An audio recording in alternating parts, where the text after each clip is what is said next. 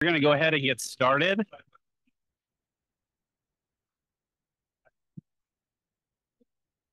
Hello, everyone, both on campus and online. I am Dr. George Vigil, Director of Marketing and Administrative Operations within the College of Natural Sciences. I'm thrilled that you have joined the College of Natural Sciences speaking engagement featuring Dr. Kathryn C. Thornton during Women's History Month, and as a part of our Scherba Lecture Series. At this time, I invite the Dean of the College of Natural Sciences, Sastry G. Pentula, up to the podium.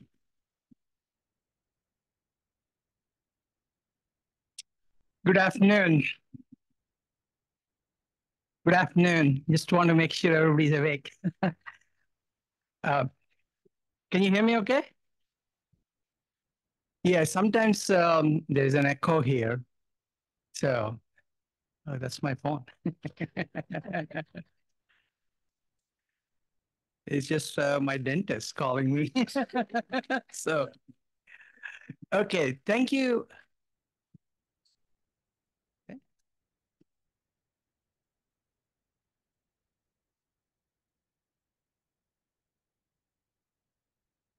Thank you for all of you to be here, faculty, staff, students, our President Morales, and Chief of Staff Brian Haddock. Thank you for being here. Today is both an honor and a privilege to introduce a remarkable individual whose stellar career has not only soared beyond the boundaries of planets, but has also significantly contributed to the enrichment of science and education here on Earth. We are here to celebrate the incredible journey and achievements of Dr. Kathryn C. Thornton. You are in for a treat. And again, I don't mean the reception at 3 o'clock. You are here to have a conversation with truly a trailblazer as we celebrate the Women's History Month.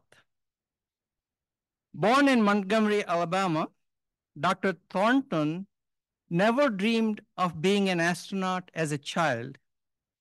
And my understanding is that she only liked climbing trees and play in the dirt. Needless to say, her curiosity led her to develop also a passion for stars and led her to pursue a Bachelor of Science in Physics from Auburn University, followed by a master's and a PhD in physics from the University of Virginia.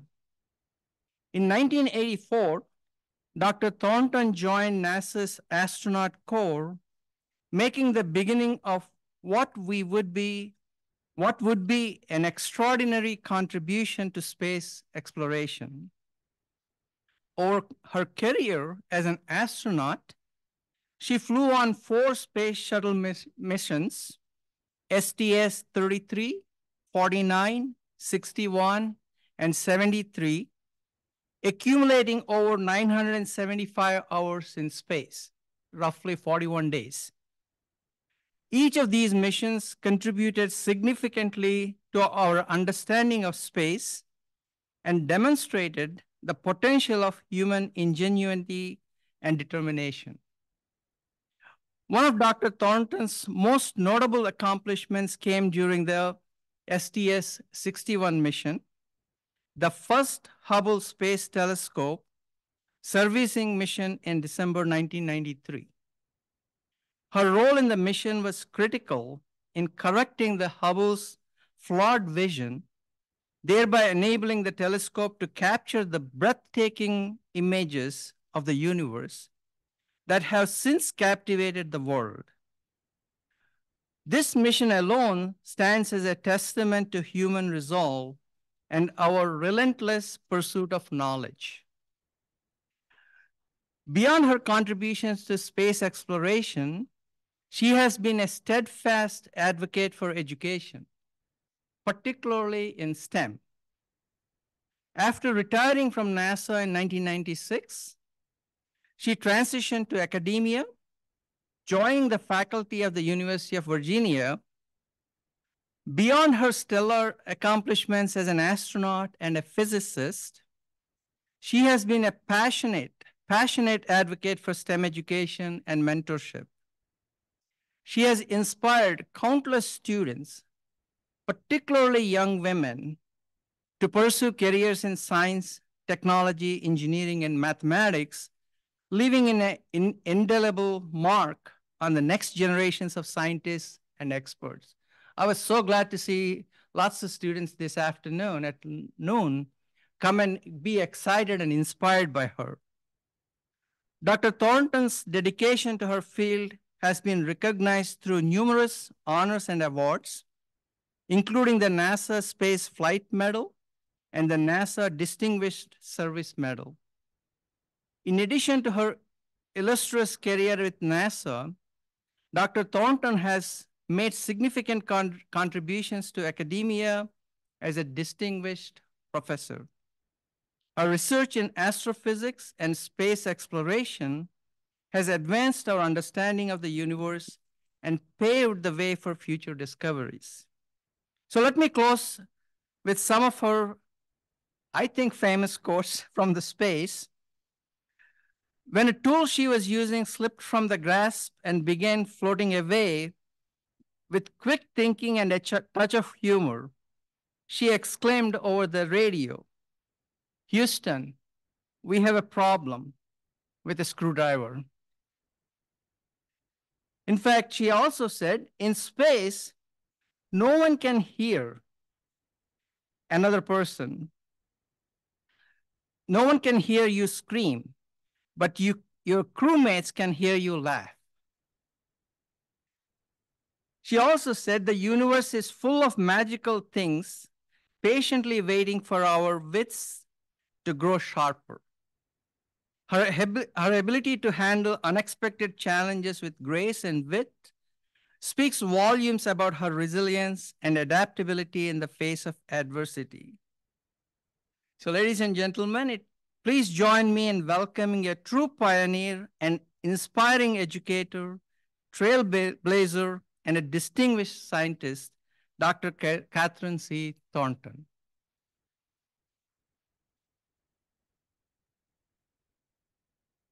I forgot this afternoon to introduce Dr. Carol Hood, our interim associate dean.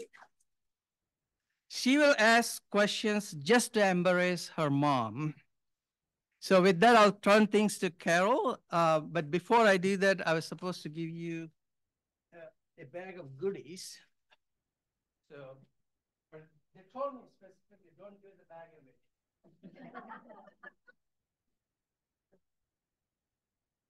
I think it's important to show off on church. And it does come with a bag.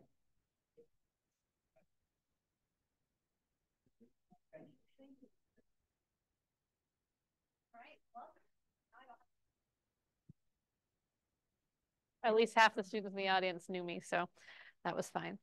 So we'll go ahead and get started with what I think is the question people most ask and want to know.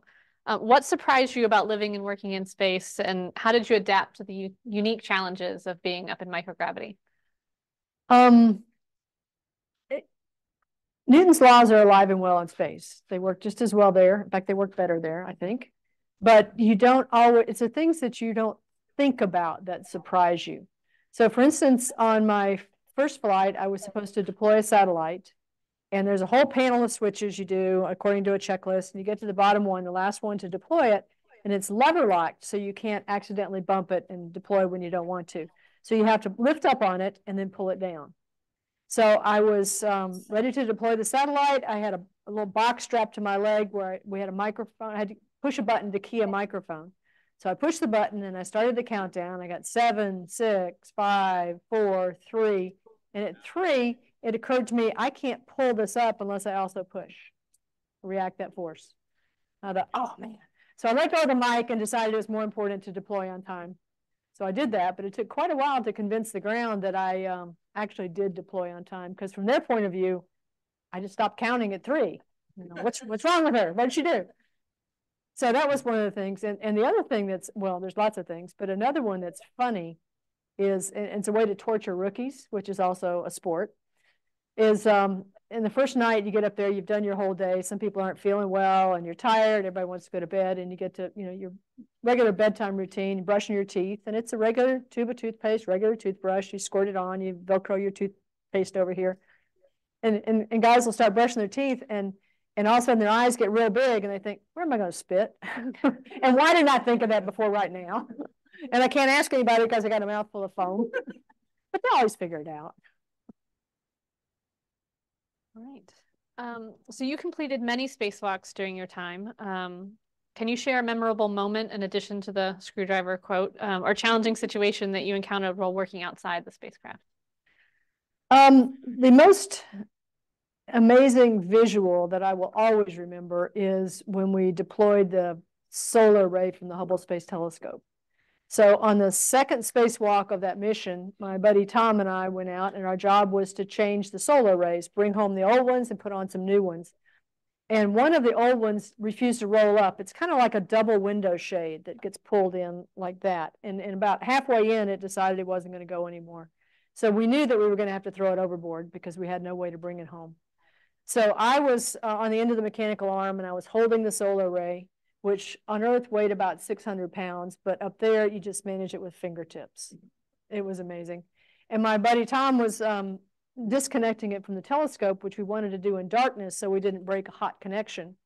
And then we wanted to let it go in daylight so we could see where it was going relative to us. So I was just hanging out on the end of the arm, holding the solar array. And when it was time to deploy, I just took my hands off it, and it didn't go anywhere. I mean, we were flying in formation with it with no relative motion. And then the arm operator pulled me back, and the pilot then fired the jets to separate the orbiter from the solar array. And the jet plumes hit that thing, and it bent like this, and it started flapping. And it was, I'm guessing, maybe 20 feet on a side, you know, and it was a 40-foot long thing just doing this. And we happened to be over the deserts in the Middle East, over Saudi Arabia and the Red Sea, the Gulf of Aden. And it was like this pterodactyl just cruising over those deserts. It was mesmerizing. We hung out and looked at that for quite a while before we had to finally get back to work, do what we had to do. So it's Women's History Month, so there's a variety of events on campus throughout the month.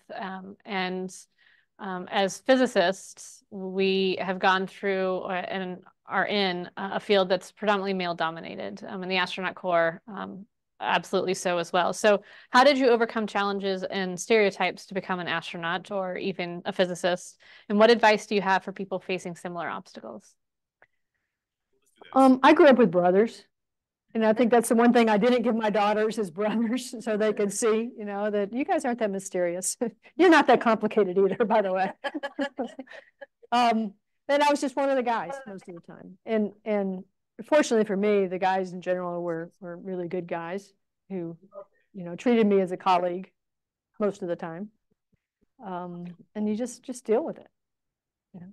I don't know what else to say to that. You just sort of, you know, you can do what they can do, and so you just go do it. And you might have to work a little harder, but you don't complain about it. You just do it and get it done.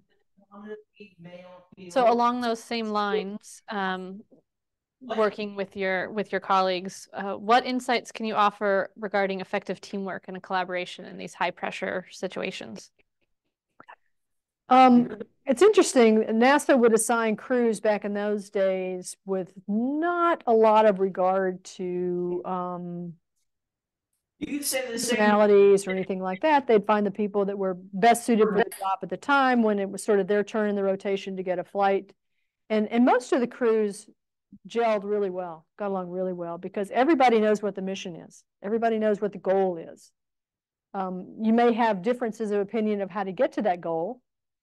And we would have these meetings with our flight directors and flight team before a flight to develop flight rules. And flight rules mean, what do we do if this thing happens? So if this widget fails, it could involve a number of different systems. And so you could have 30 people who need to know about this and understand what the implications of this widget failing. And in real time, you can't do that. So these are all developed ahead of the flight. So you put together this big old thick book of flight rules. So during those meetings where we would hash out all of those, it would be, you know, knock down, drag out, scream at each other across the table. And then at the end of the day, you all go out and get a beer together because it's not personal. And so I think teams that can focus on the goal more than anything else can work. There have been some crews that sort of dissolved at wheel stop. They got through the mission, they did what they had to do, the mission was complete, and then they did not like each other and sort of exploded. But I was lucky. I loved all the guys I flew with. I'd fly with them again in a heartbeat. So I think having a common goal, everybody recognizing what the goal is, which sometimes isn't clear. We don't all have the same goals, but if we do, I think you can push toward it. You can get a lot done as a team if you don't care who gets credit, which I know in academia that's not always possible because young scholars have to distinguish themselves as independent individuals. But that's sort of the antithesis of putting together a team sometimes. So I don't know whether there's some compromised position in the middle there. But yeah, if you can do those two things, I think you can be very effective as a team. I mean, one of the things that I remember was the sense of community that we had there. And this goes into the next question. So you raised a family while actively participating in these missions. So how did you manage the work-life balance and what support systems were crucial for you during this time? Work-life balance, yeah. The best I could. I promise you, I did the best I could. Like it's not unique to being an astronaut. Any profession where you have irregular hours and things you have to do, and it's hard. It's just really hard. I asked for help. A lot of the non-working mothers, God bless them all, saved my butt and helped take care of things that I couldn't take care of. There was a sense of community. It was more, nothing I'd ever experienced before, but kind of like a military squadron life. The group that I came in with, we came in as classes. So we were the class of '84, affectionately known as the maggots. Which makes me a maggot baby. Yeah, they called it. Yeah, she's a maggot baby. Yes, that was lovely. Yeah. Thanks for that. You should be proud of that. Sure. The newest one's called the flies. They're descended from the maggots. I read that the other day. Yeah, so there was one time when she cut her head open and we were in the emergency room getting her face stitched up. And I had my other two kids in the waiting room there. So do I spend my time in the examining room with my 9-year-olds getting her head stitched up or out in the waiting room with the other two? And so I kept going back and forth. And I went out one time and my next youngest one, who was probably 7 at the time, was sitting there reading a book. She was fine. But my 3-year-old was sticking her crayons in the electrical outlets. And so I ended up calling the wife of one of my crewmates, going, please come get my kids, rescue my kids. And, she did in a heartbeat. So it's that kind of camaraderie and family. I would not have survived without that. When I went down there, my husband stayed in Virginia. So I was a de facto single parent with a 2-year-old. And we had to get flight hours in a T-38. And so there were 2 other geographic bachelors in my group at the time. And they're both pilots. And one would fly with me and the other would babysit for me. I know without Frank and Mike, I wouldn't have made it that first year. I would have had to bail out. I didn't know that Frank was geographically separated for a while. I just remember the whole family. Yeah. Anyway. All right. So we'll get back to how you got here. So what inspired you to become an astronaut, and how do you inspire people today to pursue careers in space exploration and science? I saw an announcement NASA was selecting the next group in 1983. I don't know that I would have seen it if I were not working for the Army, because it was an Army message that came through and it said, Army people do this. And oh yeah, you civilians, you can do maybe this. So I went off and I did maybe this. I had no idea in a million years that they would pick me. In fact, I was 100% certain they would not. But until they said no, the dream was alive. And then when they said no, I was going to find another dream. I can imagine the future however I want. Surprisingly enough, they called me a few months later and said, you want to come down for an interview? And I said, well, I got something going next week. Can it be the following week? I mean, I truly was an idiot. I had no idea what I was getting into. And they said, well, yeah, I think we can do that. So I went down there for a week-long interview process, which was primarily medical tests, and then a visit with a psychologist and psychiatrist and the interview board. One of the questions one of the head doctors asked me was, okay, if you're not selected this time, what are you going to do? I said, well, I'm going to find something else. I don't know what I have for you next year. I don't have this year, which might have been the right answer, but it's not what other people would have said, because a lot of people come back year after year. And then one of the medical tests was they were looking for tendencies toward epilepsy or seizures. And what they did was they instrumented our head and then drugged us into sort of a half asleep state, just almost asleep, and then startle you. And something in that transition is supposed to help them figure that out. I went directly from there to the interview board, and I was stoned. So I was quite talkative, but I am normally not that way. So it was a very fluid interview. And then they finished asking me questions, and they said, do you have any questions for us? And I was thinking, if I ever got my husband to move to Houston, I would never do this to him again. So I'm trying to figure out, is this like a real lifetime career, or is this sort of a short-term thing? So I said, yeah, what do you do when you're 55 years old and you're too old to be an astronaut and you're too young for Social Security? And John Young, who walked on the moon, John Young, who was chair of the board, looked up with his glasses on the end of his nose. He said, I don't know, but I'll tell you next year. I thought, okay, I'm out of here. There's no way. I met interesting people. It was a great adventure for a week. I met people that I was sure were going to be astronauts, and went on home. And then about 3 or 4 months later, they called and said, hey, you want to come work for us? You want to be an astronaut? I go, can I think about it? Once again, thinking of family considerations. And so I did go down there. I took my 2-year-old. So I was a de facto single parent for a while, which made the flying and getting her out of daycare problematic. That's where my friends carried me. So clearly at least one of your kids has gone into STEM. So exactly one. Others have dabbled. So given your background in physics and STEM in general, how can students from diverse backgrounds be encouraged to pursue careers in STEM? And what initiatives can institutions take to foster this inclusivity? I think there's 2 ways you can get people into STEM. One is you start at a young age, like that young man over there, and you push them into it by programs and showing them that it's interesting and exciting. The other way is you pull them through with promises of interesting and fulfilling careers. So it can happen at both ends, and it has to happen at both ends. So industry needs to be pulling them. We need to be pushing them. And, you know, I am living proof that anybody can do it. So, you know, astronauts, these big he-men and all that, but no, they took me. So what can you say? If I can do it, anybody can. So Sastry mentioned that after you retired from NASA, you went to become a professor at the University of Virginia. And since then, since retiring from UVA, you've done other work as well, like chairwoman of the board of the Space Foundation.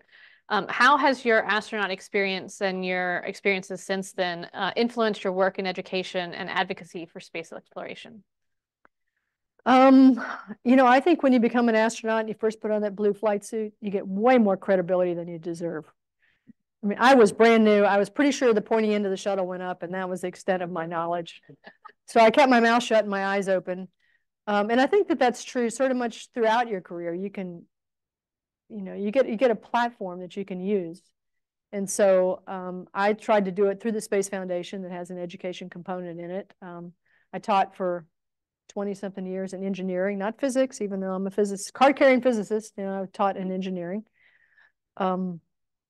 Introduced them as much as I could to the space business, took some field trips down to the Kennedy Space Center and converted a few of them. I have one former student who's a PhD now at JPL and some other places like that. Done lots of programs for kids. Sometimes you don't think you're doing any good because they're, you know, playing with their whatevers. But you know, there's one in there you're touching. There's one you're touching. I was telling some young woman here earlier today that who's going into Alyssa going to teaching. Mm-hmm. that on my last mission, it was a science mission. So we had a Space Lab module in the cargo bay instead of satellites. And there were 4 scientists who would fly, including me, and then we had 2 training as backups. So we did a lot of our training away from home. We were at the Marshall Space Flight Center in Alabama. And so we would spend our evenings in the Residence Inn hotel room, eating Chinese takeout and a few bottles of wine. And 6 of us one night got together and we started talking about how we got where we are. And every single one of us, it was a teacher that we could name. You know, and mine was a guy named Clyde Hester, who was a retired Air Force major. He taught chemistry, and the next year he taught physics, so I had him for 2 years.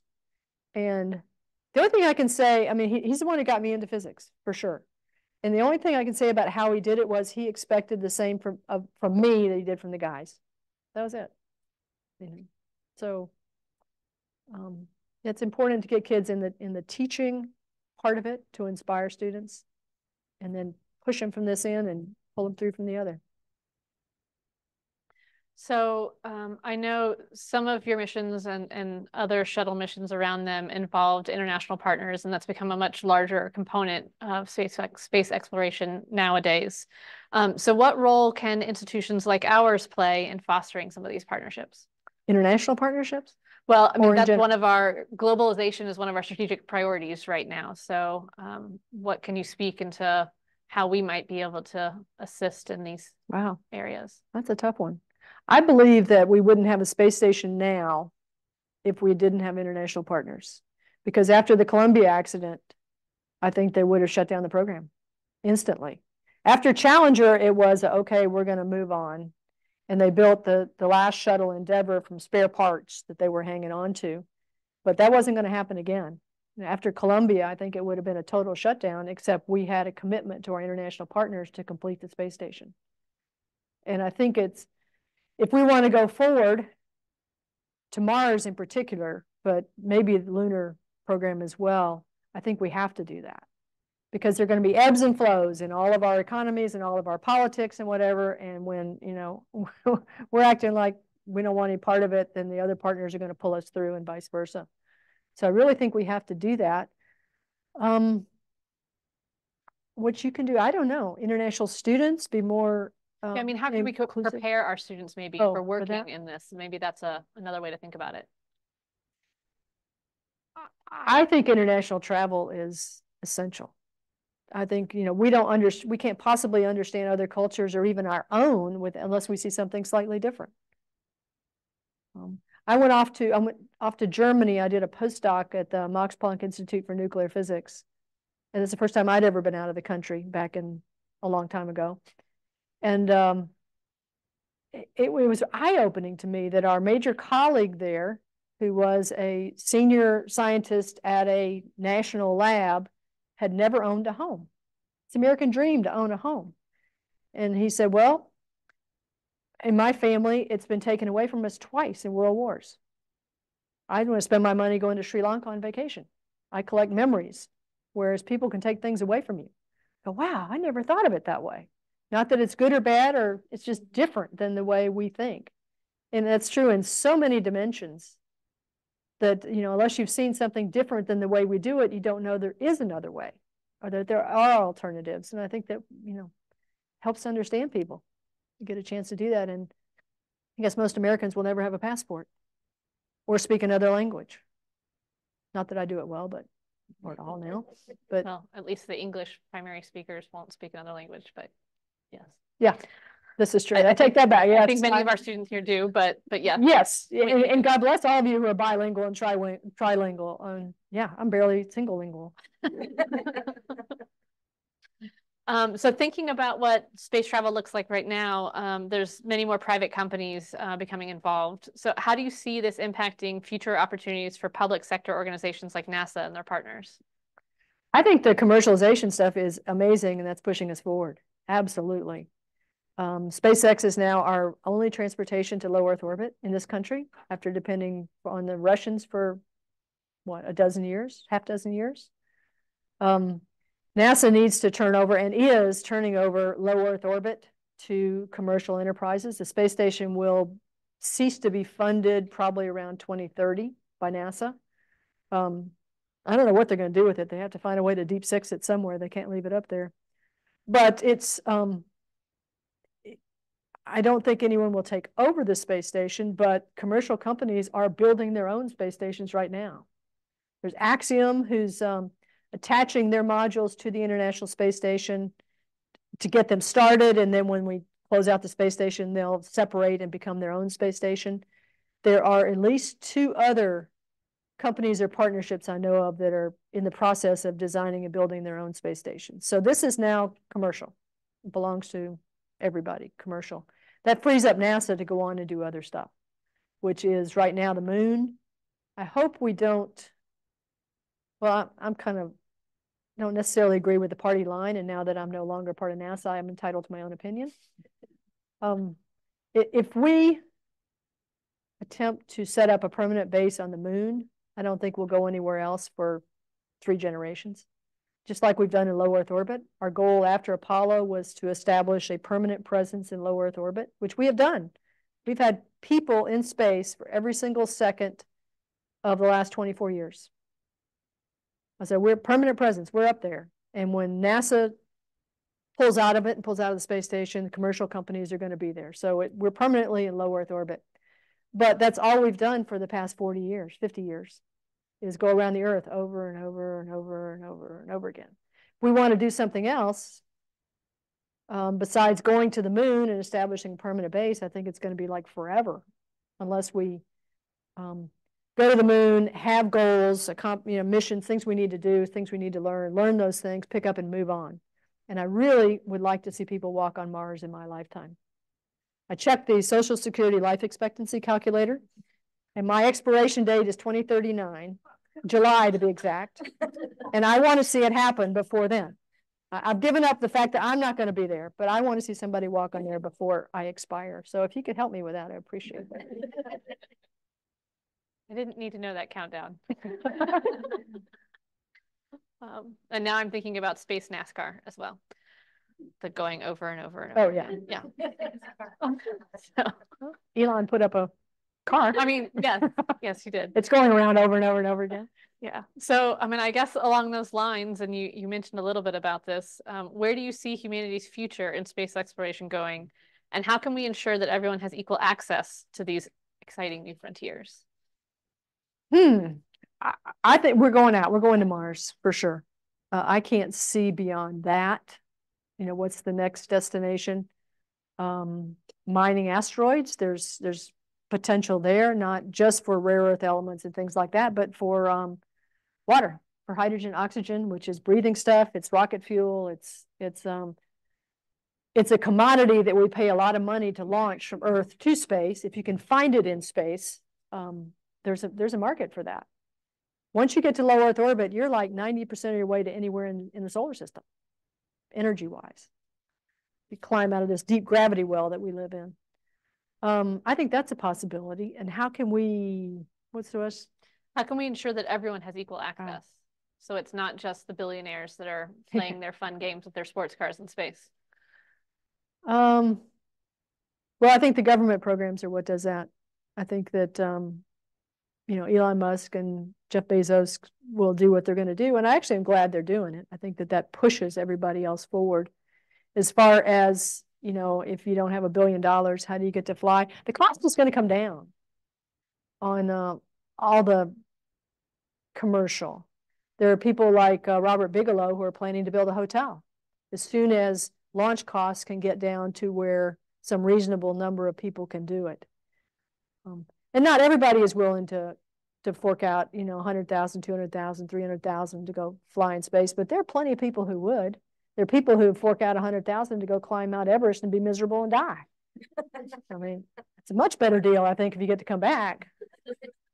So I think the launch costs will come down as flights become more frequent. The reusability is an interesting point. I heard a talk years ago about why Elon Musk is not using liquid hydrogen, liquid oxygen in his rockets, which give you far more specific impulse than the fuels he's using.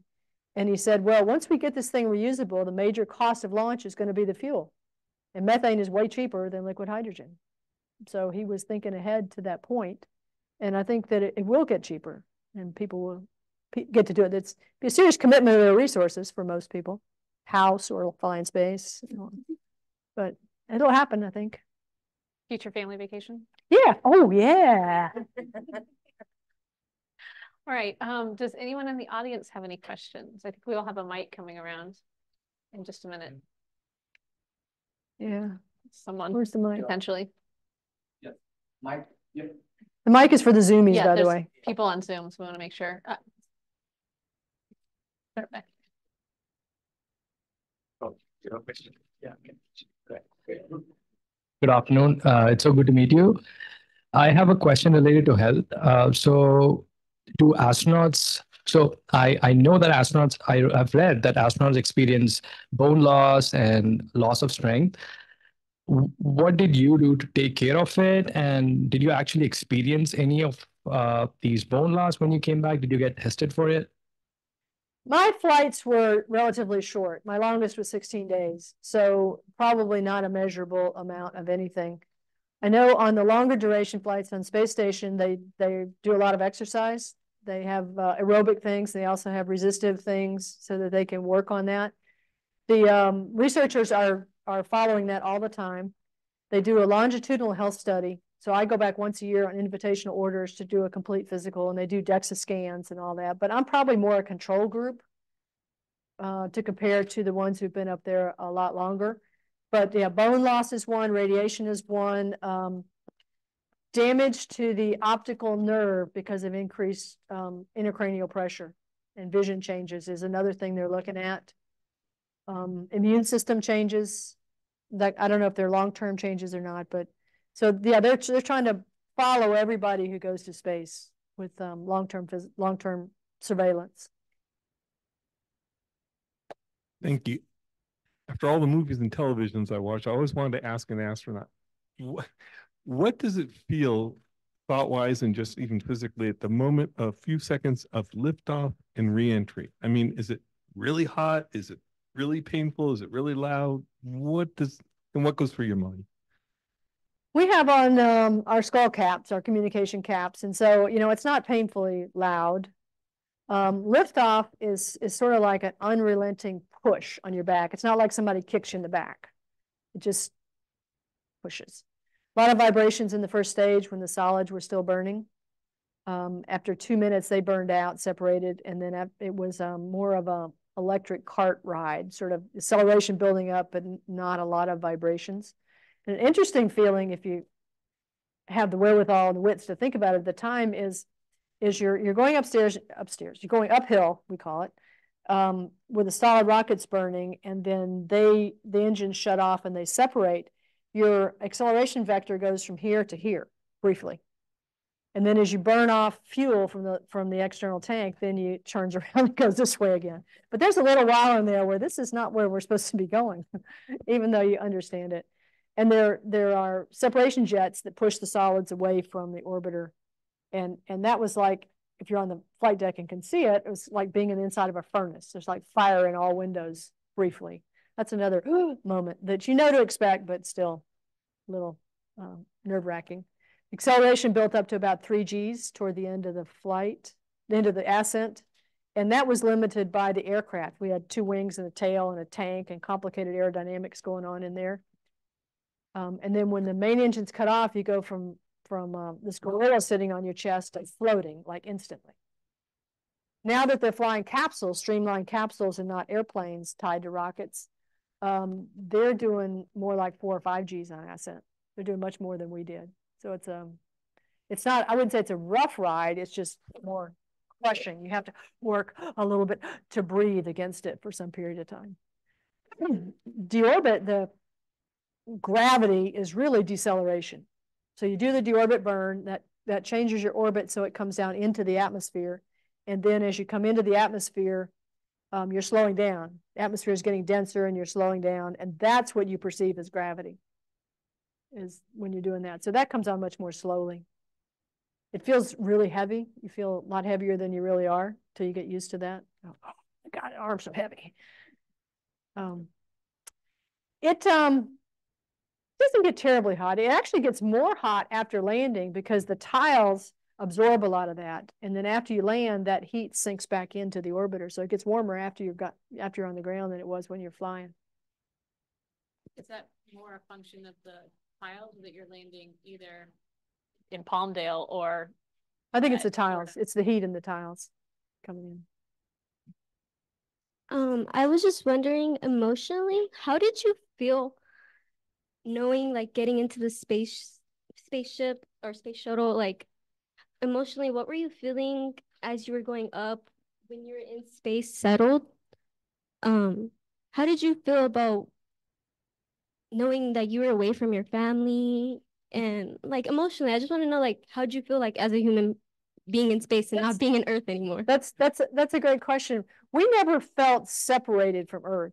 The typical shuttle and space station orbits, if you could shrink the Earth to the size of a basketball, are like a quarter to half an inch above the surface.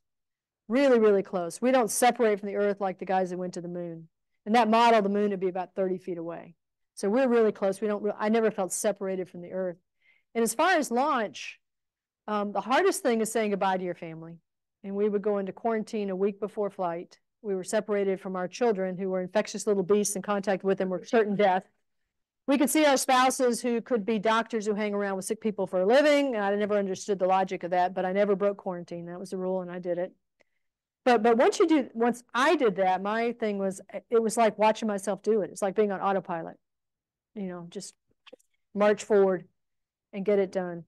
On my first flight, the shuttle never launched in the rain because it had all the tiles. They couldn't launch in the rain. And so it was raining when we went out to the launch pad.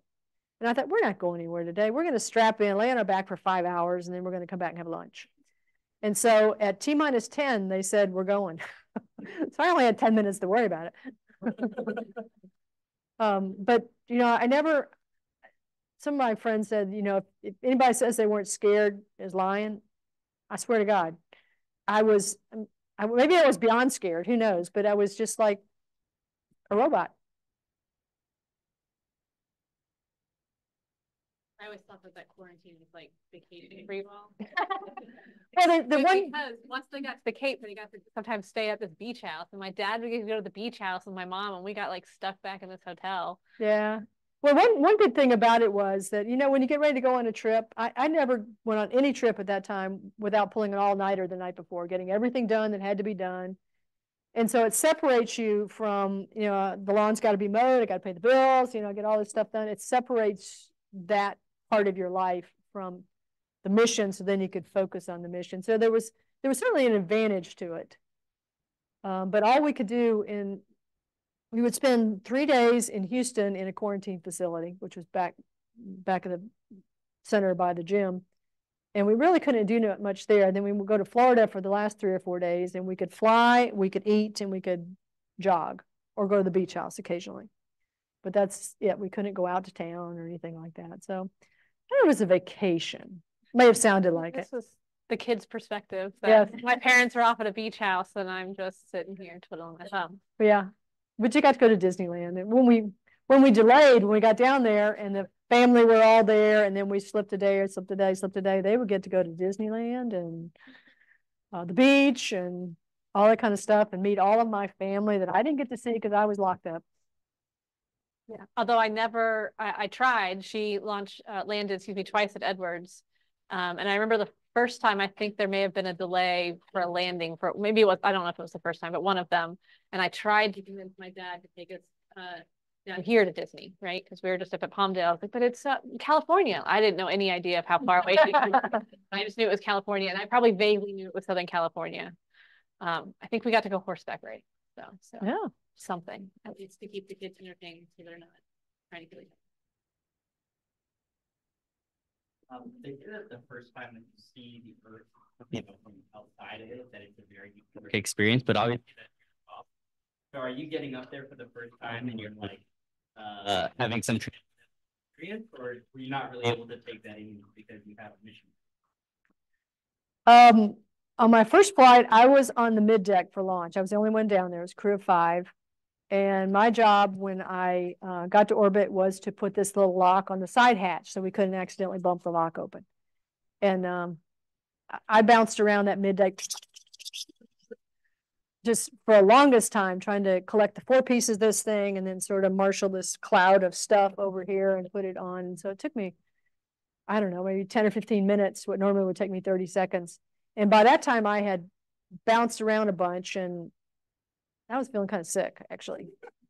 And so I finally get this stuff done, and I looked up the hatch to the flight deck and then up through the overhead windows, and I saw the Earth for the first time, and it was so bright. It stunned me how bright it was. And then I threw up. So that was my first impression. But as far as, people talk about the overview effect and all that kind of stuff, I expected to see a fragile Earth and the blackness of space and all the things that I had been told. And honest to goodness, I did not see that. I saw a living, breathing, powerful Earth. You think about plate tectonics, and you fly over the Himalayas, and you think those things are still being made by this fender bender between the continents. And if you look out in the nighttime passes, you will see lightning somewhere. You'll see thunderstorms. You think about how much energy is in the atmosphere of the planet. And if you looked at where the sun was sort of glinting off the ocean, you could see that there's these chaotic currents all over the place down there. You think about all that energy tied up in this planet, that it's not fragile at all. We're the ones who are fragile. We can make this a place we can't live pretty easily. We're pretty fragile. But, the cockroaches will be here, and there'll be some other species who will thrive in whatever environment we choose to make. But I didn't see a fragile Earth. I saw a fragile us.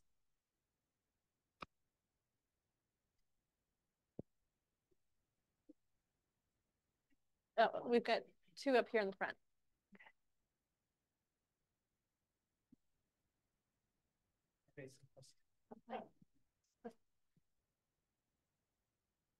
I was wondering, for us, maybe commoners would be a good, right? No, seriously. Is there, because obviously none of us are going to experience what you've experienced, but is there a movie that you or your colleagues would say is relatively close to the truth, maybe, or to your experience? I would say Apollo 13 is right on. I recognize some people in that movie they didn't even name by their personalities. Why is he so grumpy? Well, he's just grumpy. I don't know. Yeah, I thought that was really right on. And the others are just are entertainment. Space Cowboys is one of my favorites. When they were getting ready to assign the crew for the last Hubble service mission, I tried to convince NASA, anybody that would talk to me, that they should assign the first Hubble crew to the last service mission. It would be like Space Cowboys meets the HST. It would have been hilarious. But I couldn't sell that. I tried. One more question. I was wondering, have you done any work with the Air Force research now? AFRL? No, I have not. With research, Mhm. I was engaged at the propulsion. Yeah. As you mentioned, and Yeah, they do. let's put it this way. I'm happily retired, though. Okay. Follow up on how does it feel? The simulators that they have, how well does that simulate actually a gravity-free environment that you train in? There are different ways we simulate it, and every one of them lies to you in one way or another. So the game is to do as many as you can and try to, in your mind, integrate that.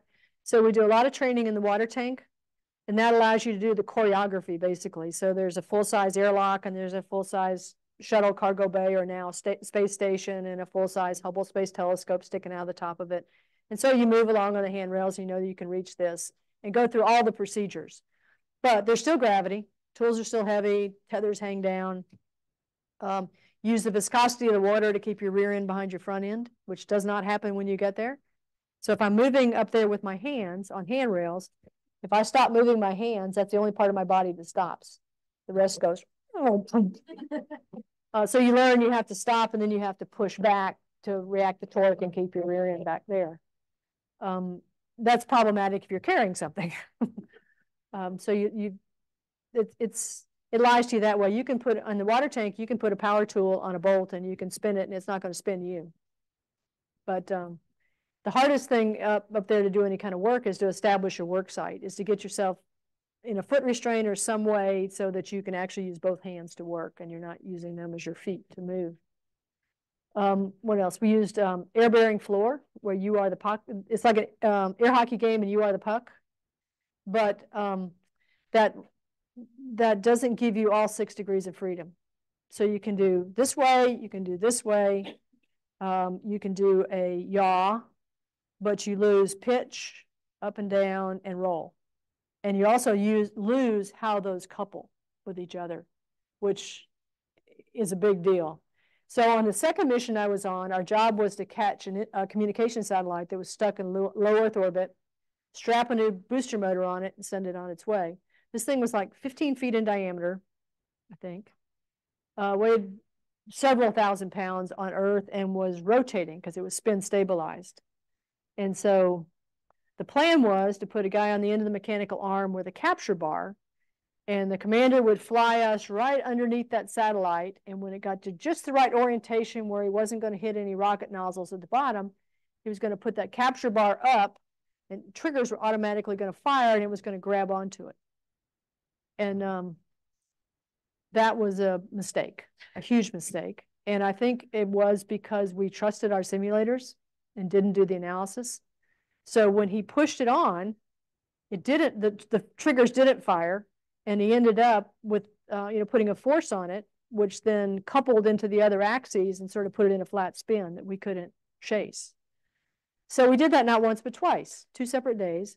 Finally, we decided the only way to get it was to send 3 guys out and grab it with their hands, which is what we did. We got the satellite, we did what we had to do with it, but we trusted our simulators too much with that.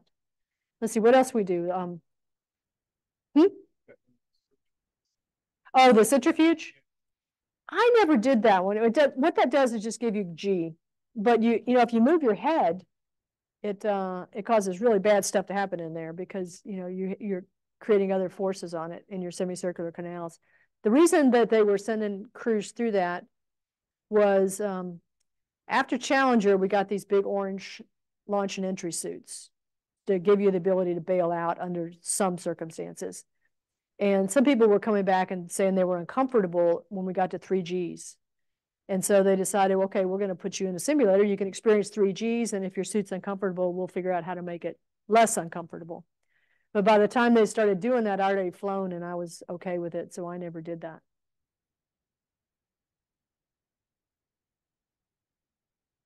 I think we're done.